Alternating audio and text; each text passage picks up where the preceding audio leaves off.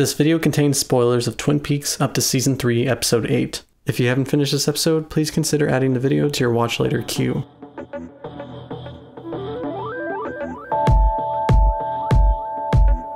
One word to describe the return of Twin Peaks is monumental. It is monumental in the way that color television was introduced after a monochrome display. In the 1990s, modern television changed in a way that molded narrative and development through its plot and characters in a continuous manner. David Lynch and Mark Frost presented Twin Peaks, a show that influenced so many of the shows we love today. It has been over 25 years and Twin Peaks has returned to make television history once again. However, this video won't be on how the original Twin Peaks series shaped television, but instead reviewing the show's return and go over its influential points. In this video, I'll be reviewing the first half of Twin Peaks The Return series, in order from episode 1 through 8. I'll be analyzing various elements of the show's structure as well as the performances by the show's amazing cast. I will also score each episode at the end of their corresponding segment. I will score part 1 and 2 as a whole, the same goes for part 3 and 4, considering the duos aired the same date, making the episodes connected. I am the Old Tin Man, and if you are new to my channel, consider subscribing to find more Twin Peaks content.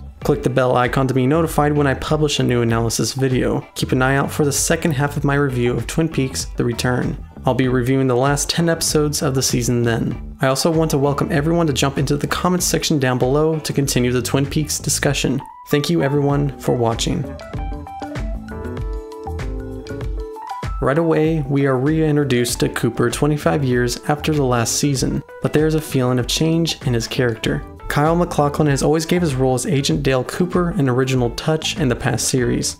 In the new season, he completely redefined Cooper in the best possible way. Although we have only seen very little of the original Cooper in the new season, Kyle still makes Dale's personality very clear. Kyle's vague interaction at the beginning of the series as Cooper in the Black Lodge makes Dale's thoughts very mysterious, although the audience is absolutely going to support his end goal no matter what. What is great about this scene is how easily we have come to accept Dale's return, while disregarding what he had to deal with for 25 years. The audience hasn't perceived his 25-year imprisonment in the Black Lodge, so we are unaware of his survival in that quarter century. 25 years is a large portion of someone's life to be taken away without question. It's not like a prison sentence, this is the Black Lodge, a cryptic reality that is completely unordinary. At least prisoners can breathe the same air they have been breathing since they were born. I won't be surprised if we don't get a glimpse of Cooper's time in the Black Lodge before this scene. I also would like to note that this is the first time the viewers actually see the Black Lodge. In both the original series and Fire Walk With Me, we have only seen the Red Room and its hallways that connect to the Black and White Lodges. The giant, who is still nameless, presents a strange sound from the phonograph to the audience and Cooper. The giant tells Cooper to remember 430, as well as Richard and Linda, two birds with one stone. Although we might not have seen 430 in the series quite yet, it's possible we have already seen Richard and heard of Linda.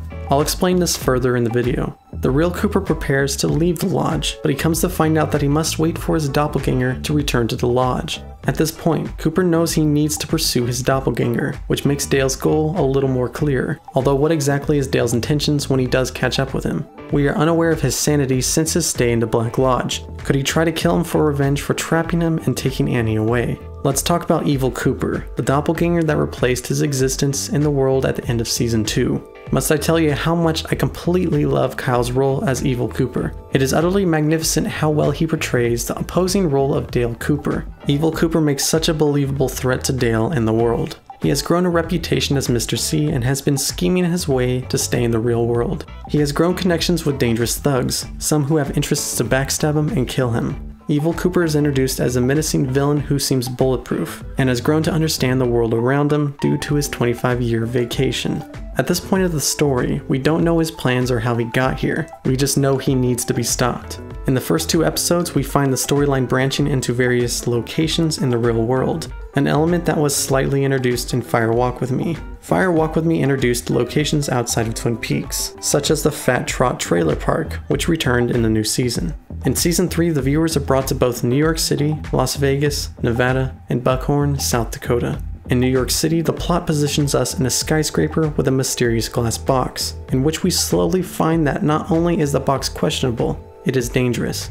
In Buckhorn, South Dakota, we are presented with a murder crime scene investigation. What's very interesting about this part of the plot is how closely these characters resemble ones from the original series. Many of the characters in South Dakota have an eccentric or witty personality, which allows the audience to have a different perspective of the show's strange universe. And of course, we have the town of Twin Peaks. Little by little, we have come to understand the original character's position in a new generation. Deputy Hawk has become more of a badass, and the log lady tugs at our heartstrings, so we must respect the log. Hawk and the rest of the department must reveal what the log lady's message truly means to help get Cooper back to reality. At this point in the season, everything feels torn apart, which I think is a great way to reintroduce Twin Peaks. Everything is connected, but we aren't completely sure what it means to Cooper or the town of Twin Peaks. The viewer needs to put everything back together to understand and fully uncover the plot.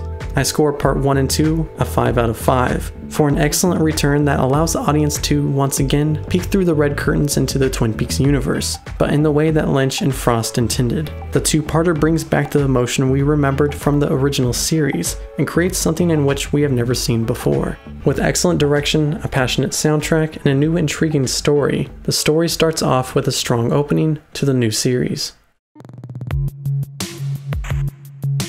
After being presented with new locations in the world of Twin Peaks, we are also introduced in a new reality in which is connected to the Black Lodge, the non-existent universe. Being pushed by the doppelganger of the arm, the electric tree, or the talking brain on a couple of branches, Cooper falls into a void that lands him into a balcony that overlooks a purple sea. Dale finds his way through a dark room, where the frequency of the frames in that reality is extremely rapid and disorderly. The atmosphere of this place right away is sinister and unusual, which makes the scene exceedingly Lynchian and very creative. Lynch isn't new to the horror scene, as his debut film Eraserhead gave horror a new meaning with ominous and unexpected occurrences. In this particular scene, horror is brought to a new level of terrifying.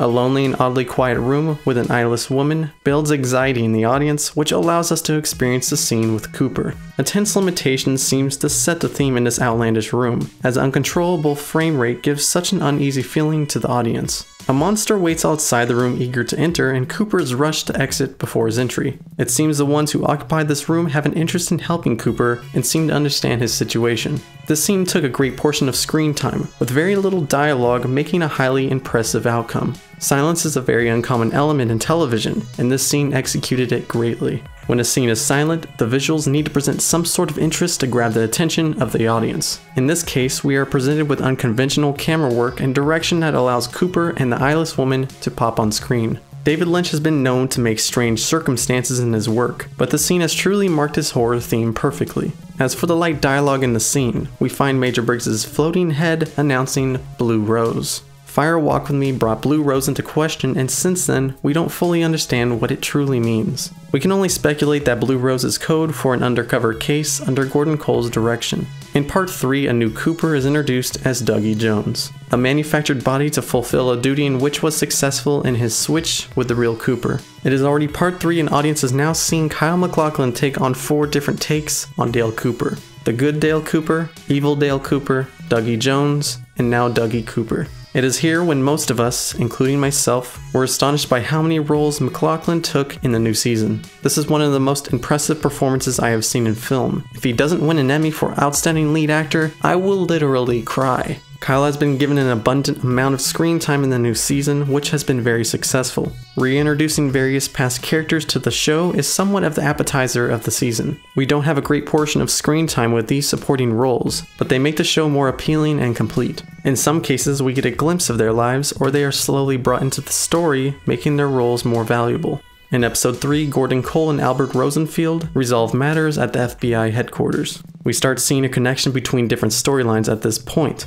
Tamara Preston explains the glass box's murderous spree and how the FBI has been investigating this scene. Gordon is also informed that Cooper's been found after his mysterious departure years ago. Of course, the missing person in question is Evil Cooper, who escaped Twin Peaks 25 years ago. In these episodes, we are finally grasping the situation at Twin Peaks' sheriff's office. We come to find that Sheriff Harry Truman became ill and is in recovery, and his brother Frank has taken his place. Bobby Briggs has become a deputy with a change of heart, and Wally Brando, son of Andy and Lucy, is Michael Cera. I score part 3 and 4 a 5 out of 5. for some of the best scenes in the series yet, such as the non-existent room in the introduction to Dougie Cooper. The performances of the original and the new characters have been some of the utmost portrayals yet. Just like part 1 and 2, these 2 episodes have been some of the most memorable in the seasons so far.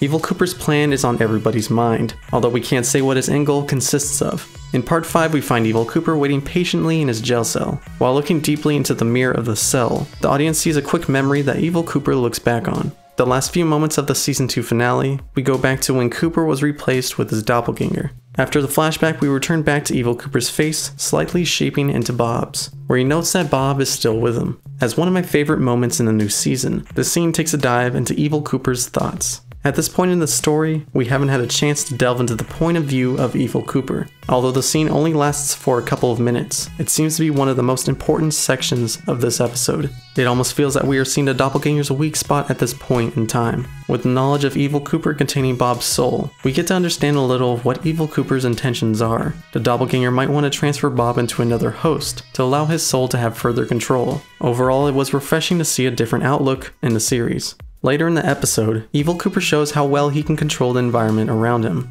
During his planned phone call, the prison alarm is set off and he simply says, "The cow jumped over the moon." At the end of the call, the alarm shuts off and he waits patiently once again. Due to his unknown position, it seems that Evil Cooper has more control than we know of. In the Double R Diner, we discover a new character by the name of Becky. You remember Becky? She snorted a drug with her boyfriend and we found ourselves slowly panning away from her in the car. That specific shot felt essential to show how her character feels invincible. We get the sudden feeling of how well she resembles Laura Palmer before her immediate demise. Becky showed a lot of the same characteristics of which Laura had, such as abusing drugs and having such a non-dreamy, troublesome boyfriend. Are we foreshadowing Becky's future this season? We also got to see the long-awaited reason why Jacoby was spray painting those shovels gold. Only Jacoby can find himself in a situation where he makes gold shovels. What a son of a I love you. We concluded the episode with a new location, Buenos Aires, Argentina. Another box in which has special elements that implodes after beeping. The beeping comes soon after Evil Cooper states how the cow jumped over the moon on his precious call at the station. Could this box control mechanical systems within the government's control? I score part 5 a 4 out of 5 for continuing to show more from Evil Cooper and allowing the audience to descend deeper into the doppelganger's character. We are also introduced to another location, which makes for interesting speculations. Although I wouldn't say a whole lot has been offered in this episode, but it did a great job following up and continuing the story after a great opening.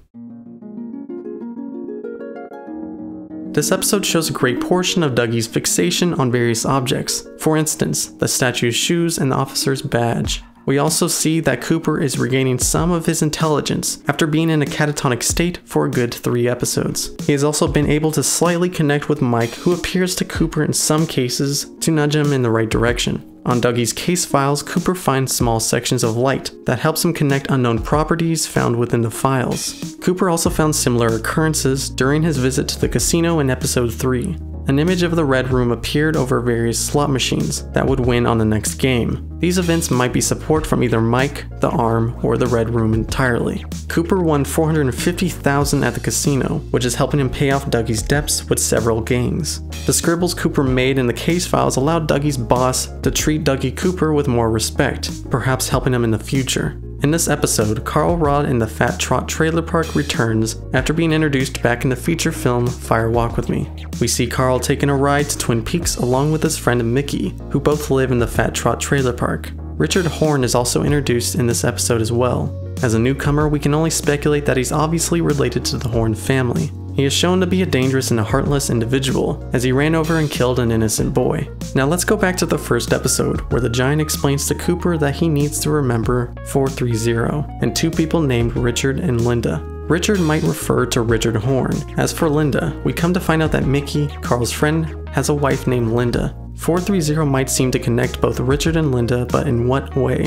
Let's go over some theories I have gathered together. There has been speculation that Evil Cooper impregnated Audrey Horn, which brought Richard into the world.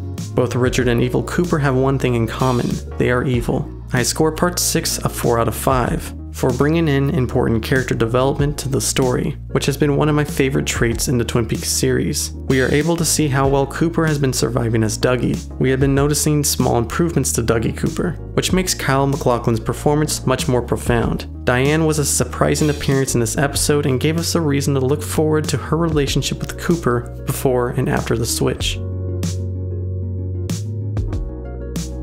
As the most character-engaging episode thus far, Part 7 defines emotional connection between a large portion of the lead characters. We are able to form a better understanding of key events in the timeline between Season 2 and 3. In Part 7, an important piece of Hawk's puzzle back in Twin Peaks is presented. The pages found at the end of Episode 6 brings a realization to Hawk that the good Cooper didn't return back to Twin Peaks 25 years back. This brings Hawk and the department's investigation in the correct direction. Doc Hayward explains Cooper's strange attitude after returning back from the lodge. Doc explains how he looked to be visiting Audrey Horne. It is here where evil Cooper could have impregnated Audrey, resulting in the birth of Richard. Perhaps the most impressive presentation of any character in this episode was Laura Dern's Diane. Not only is Diane's entrance to the series a pleasant surprise, but Dern's representation of Diane is a cornerstone to the story's development. Laura Dern's stern and headstrong depiction of Diane has shown how broken her character actually is. The conversation between her and evil Cooper has allowed us to sympathize with her and Cooper's relationship. In the original Twin Peaks series, we didn't see Diane, but instead saw how well Dale respected their professional relationship. In the autobiography of FBI Special Agent Dale Cooper, My Life, My Tapes, a novel by Mark Frost, Dale describes Diane as an interesting cross between a saint and a cabaret singer. There is even a deleted scene in Fire Walk With Me, The Missing Pieces, where Dale flirts with the hidden Diane in front of her office. This is before the events of Twin Peaks. From all the evidence we have of both Cooper and Diane, we can say their relationship was cordial, as they both appreciated one another. The mood of Diane and evil Cooper in this scene shows the lack of trust Diane has in Cooper. The last she saw of Cooper is what altered her feelings toward him, a particular night at Diane's house. Diane's emotional outburst built a dark and painful scene to the audience of the last encounter between the two. A difficult and unforgiving situation has turned her against this mysterious Cooper. The impression I received from this scene was that evil Cooper sexually assaulted her, making Diane anxious and disturbed by the sight of him. Evil Cooper could have impregnated Diane and caused her to give birth to a monster child, much like Richard. It wouldn't be far off to say that Linda, the lady I explained earlier, is Diane's daughter. This makes both Richard and Linda siblings. Although we haven't seen Linda, but if she's Evil Cooper's child, she could have similar evil characteristics to Richard Horne. Evil Cooper might be scheming a series of impregnations to pass his evil genetics into the world, further securing his safety. Perhaps the giant was telling the good Cooper that Richard and Linda are the means of evil Cooper's survival in the real world, making them his Achilles heel. As for 430 and the two birds with one stone references, the numbers could reference a date such as April 30th or a time that both Richard and Linda will come together. 430 could reference their flaw. Disposing the two might only be done in a way that needs both Richard and Linda together. This could be the only chance Cooper has to take out these satanic minions at once, which could reference two birds with one stone. At this point, evil Cooper might become vulnerable, which could give Dale the upper hand. In Buckhorn, South Dakota, we discover the headless body is in fact Major Briggs, but in a younger form that died fairly recently. It looks as if Briggs has ventured through time and died of unnatural cause that led his corpse to appear years later. One of the most interesting moments of this scene is during the time Lieutenant Cynthia Knox has a call with Colonel Davis about the development in the case. Down the hall, we see a mysterious dark man, similar to the one floating away in the jail cell in episode 2. Lieutenant Knox seems to notice the figure walking her way, in which she concludes the call and walks back into the previous room. She doesn't acknowledge the mysterious figure, but instead ignores the situation. It could be possible that the mysterious man might appear hidden to the majority of society, except certain people such as the lieutenant. I don't think the security of this place lets any mysterious man walk into a facility like that.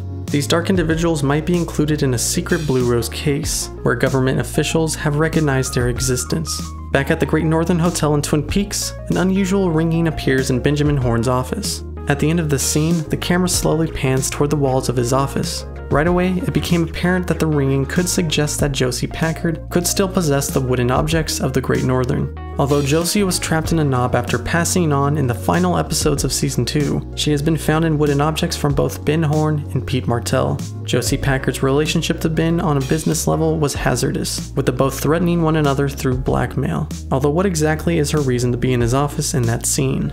The ringing seemed to appear around the same time Cooper's room key was returned to the Great Northern. Since this ringing seems to be noted as an uncommon noise in the Great Northern by Ben and his secretary Beverly, the ringing could possibly be responding due to the return of that key. That specific key has a significance to Josie, as it references Cooper's room, a place where she sealed her fate. It is in the doorway of Cooper's room where Josie shot Dale in hopes that he would die. Obviously he didn't, and found that she was in fact the one that shot him in his room that day. It all concluded with a standoff with Josie, Harry, and Cooper, in which Josie mysteriously collapsed. At this point, Bob presented himself in the room, which shows how he is influenced by Josie's fear and possibly given the idea that Bob is responsible for Josie's fate. As Bob was shadowing Cooper, perhaps he was agitated with her for almost ending Cooper's life, which could have led him to trap her soul. Josie seems to be attached to the key, as it might be the way back to her original self, or to simply show how she still rests in the walls of the Great Northern. Although Josie's actor Joe Chin hasn't been slated to return to the new series, it would be a pleasant surprise to see Lynch cast her this season.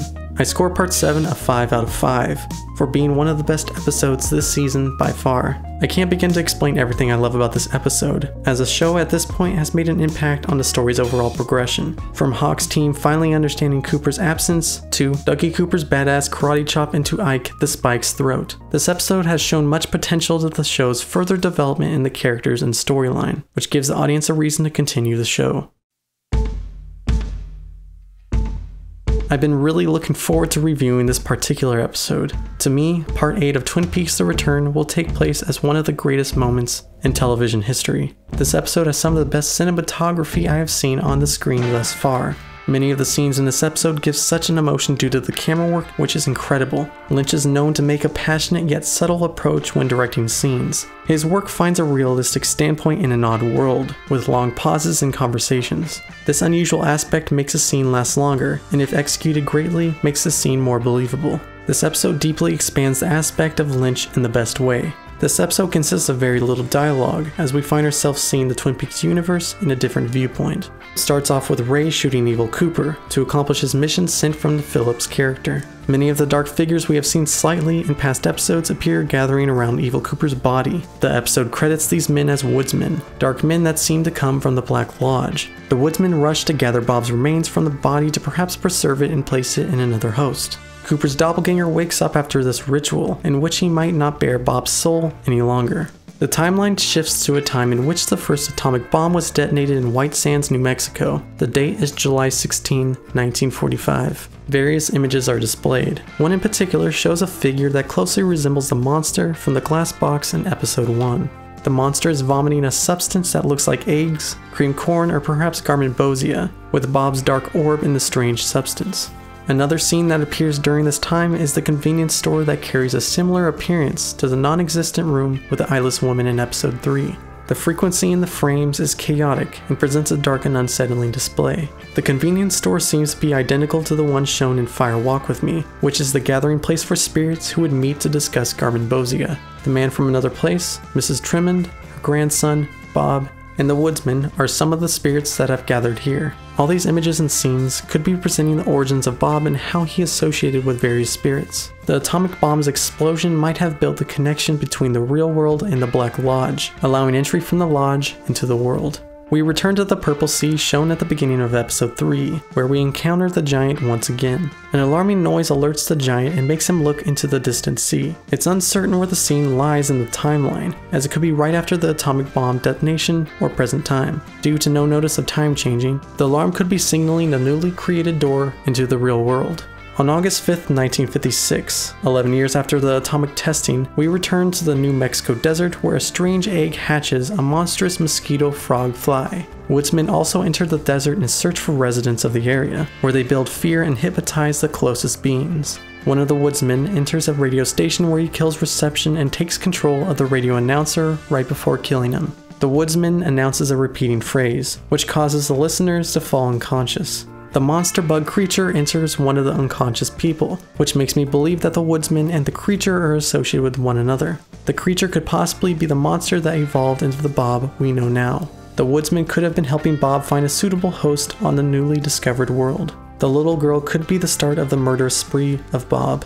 I score part 8 of 5 out of 5, for being the most attention-grabbing episode and one of the best works from David Lynch. We have been waiting to know more about the events prior to Twin Peaks for the longest time, although we didn't expect to see anything else besides progression in the current storyline this season. This episode caught everyone by surprise and made such an imprint in Lynch's work that won't be forgotten. It feels as if this episode split this season in half, as it seems the series has been building up to this point, giving us a different perspective on what's to come. As Evil Cooper has been resurrected with uncertainty what he plans next, this could have flipped the game, giving Cooper a different goal. I don't think I could have ever expected such a transition like this, one that fits so well in the series. Twin Peaks has so much to offer this season. As the show has made history in the past, it has been making history once again. It's unusual to see a show return on television after a long break, and do as well as Twin Peaks: The Return. A show that returns to television where it continues its plot years later, finds trouble in entertaining old fans as well as a fresh new audience. But Twin Peaks: The Return has brought back what we all loved about the show 25 years ago, and made it enjoyable for newer fans. Let me know what you guys enjoy most about the show's new season, and what's your favorite episode so far. I really wanted to talk more about Blue Rose in this video, but I might want to dedicate a separate video for that topic. Let me know if that interests you. You might have also noticed I didn't go into full detail about Dougie, the glass box, and the brilliant musical score. If you are interested, take a look at my Twin Peaks playlist in the card above to go into further detail about those topics. I want to thank everyone for watching this Twin Peaks analysis. Don't forget to subscribe, and do you guys want me to make my second half review once the show ends? Thank you once again, and I'm looking forward to hearing from you.